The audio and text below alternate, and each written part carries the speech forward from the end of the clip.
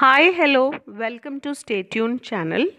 Today we are going to see NCERT Grade 7 Honeycomb Unit 4 The Ashes That Made Trees Bloom, written by William Elliot Griffiths. So story is divided into two parts. So let us see the summary of the part 1. In the 19th century, Japan, there lived an old couple. Their only companion was a little pet dog named Muko. They loved it as if it were their baby. They gave it pieces of fish and boiled rice to eat. Muko also loved its noble master. The old man was a rice farmer. He worked hard with a spade from morning till sunset. Muko followed him every day to the field. It did not attack the white heron bird, which used to kill worms. The farmer was kind to all the living creatures. One day, the dog came running to its master. It motioned him to some place behind. The old man followed Muko to the place where it began to scratch.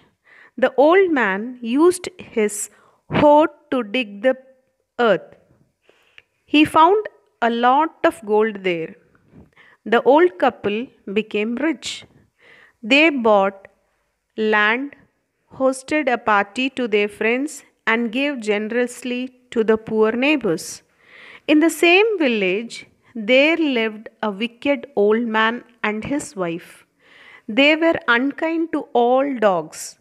When they heard of their neighbor's good luck, they called Muko to their garden and offered it fish. They hoped that Muko would find treasure for them also. But Muko refused to eat any fish. The dog took them to a pine tree in the garden.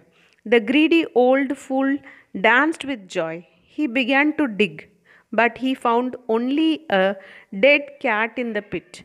In a fit of anger, he beat Muko to death. The owners of Muko mourned for their pet. They put flowers and water on its tomb. That night, the spirit of Muko appeared to the old farmer in a dream.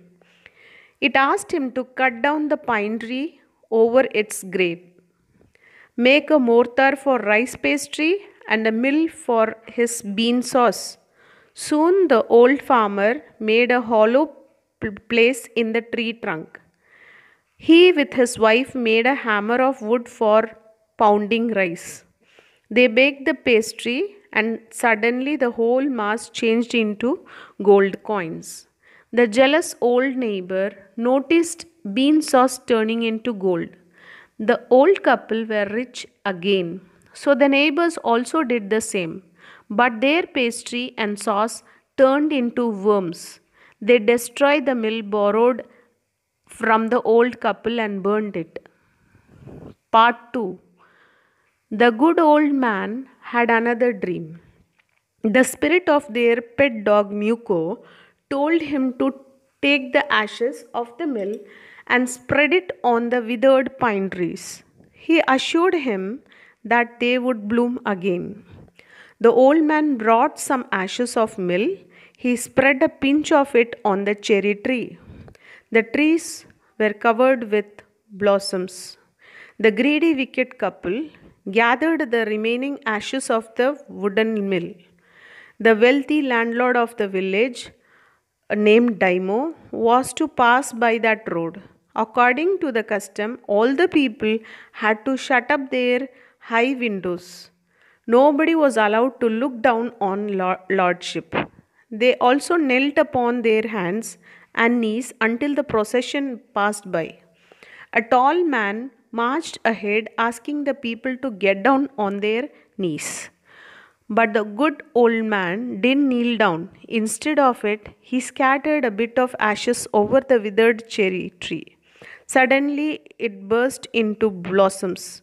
The landlord got to see the wonder. He thanked the man offered him presents, and also invited him to his castle.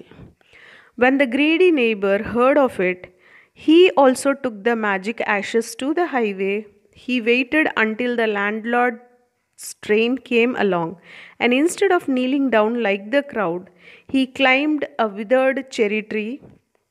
When the landlord was directly under him, he threw handful of ashes over him, but the trees showed no change.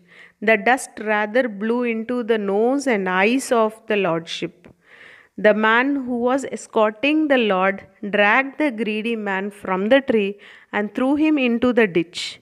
He also beat him soundly. The greedy man thus died in the mud.